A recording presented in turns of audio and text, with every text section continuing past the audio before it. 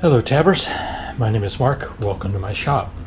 This is part 6 of my 2015 Tab Max S trailer upgrade video where I'm going to move the water from the kitchen underneath the trailer. Up to this point, let's catch up. This is the frame that holds the propane and the battery in the tub of my trailer. I have modified it and welded on a bracket here. I now have that back bracket drilled, and this is the plate that I'm going to mount. I have it drilled and all countersunk. So what we're going to do is we're going to do a trial assembly. Make sure I mount this plate on the back of our box like so, and then we're going to mount the box and the plate onto the frame. So let's get at it. First thing we need to do is mount the plate to the back of the box like that. Okay, all stainless steel hardware, and I have, these are called nylock nuts. They're basically they're jam nuts. They go on the bolts and they won't come loose. I don't want any vibration. I don't want this to come apart. So we're going to go ahead and do assembly.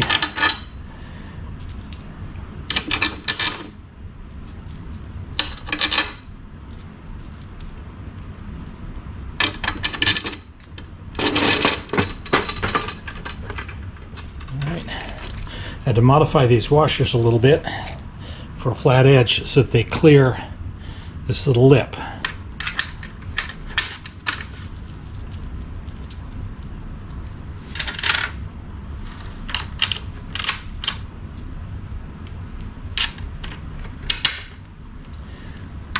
Finger tight the nuts on, and we'll go ahead and tighten these guys up. They are Phillips on the back.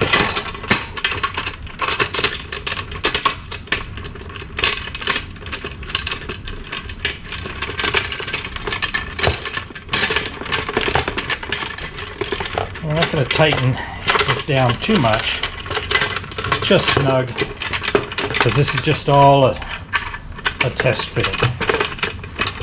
See that I've got all the holes running there right. So that's going to stay put. Let's get the frame up here. Again, frame. All stainless steel hardware.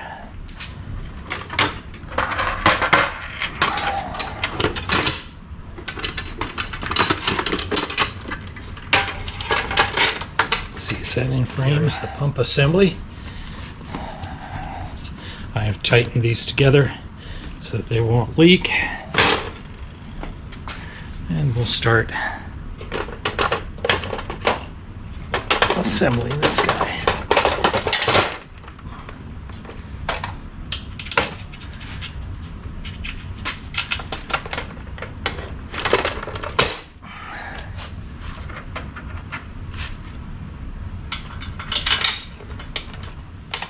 Okay, washers, rubber.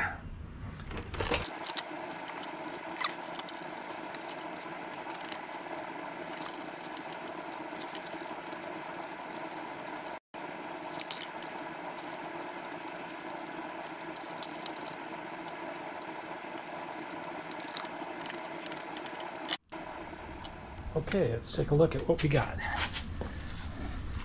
We are all mounted.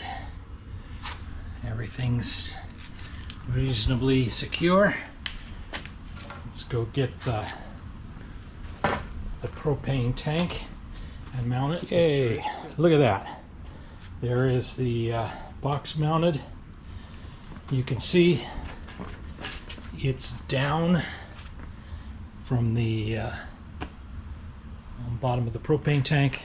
Propane tank clears. That's on there really sturdy. And the lid will go on like that. Next thing I need to do is drill holes for the water to come out here and the water to come in here and water to come out here. I want to put little 1/2-inch nuts on here so I can run flexible stainless steel braid on the input and the output.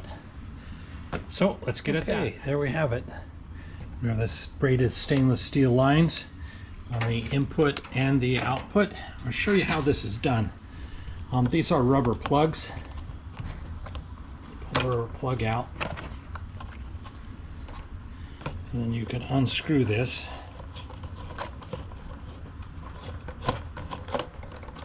And then you can see I took a Dremel tool and just cut that opening round so that you can get that big, the big 1/2-inch nut on there without making a 1/2-inch hole.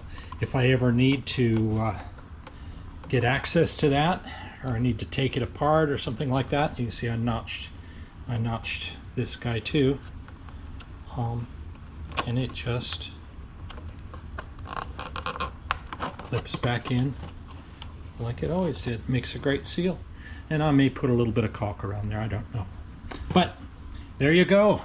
The only last thing I've got to do is bring in the electrical into this box, and I'll do that through one of these holes depending on how the wire goes down. But I think I'm going to put it up on my bench, and we're going to do a test, see how this all works, if it's holding water, that kind of thing. So back up to the bench, I'm going to bring a bucket down here, put some water in here, bring a faucet, another bucket, and we're going to pump water across. Should be cool. Okay, as final wrap up, I have 12 volts running to the pump. I have a bucket of water. Pickup comes around here to a faucet.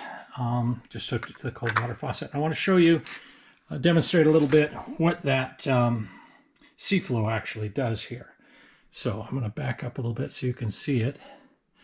And now it's on and it's pressurized. So watch this. And turn the water on. You hear the pump come on? Now that's pressurized again. Now look at how smooth and how quiet that faucet is. Isn't that amazing? You can hear it. Turn it on. Turn it on. That water is coming from the accumulator tank. But if I turn it on enough, the accumulator tank's empty, and the pump pumps it back up. I turn the faucet off, and the accumulator tank comes up to pressure. So you can see that kind of buffers. Look at how smooth that water's coming out.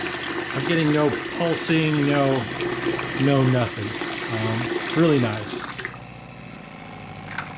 So that's it. We are ready to mount it in the trailer, and it's dark outside. So I'm going to get out of my messy shop tomorrow, and we will mount this whole assembly in the trailer. Yay. Stay tuned for number 7, where we're going to mount this assembly and get the wire down to it so that it runs from the switch. See you in a bit. Next time. Drive safe.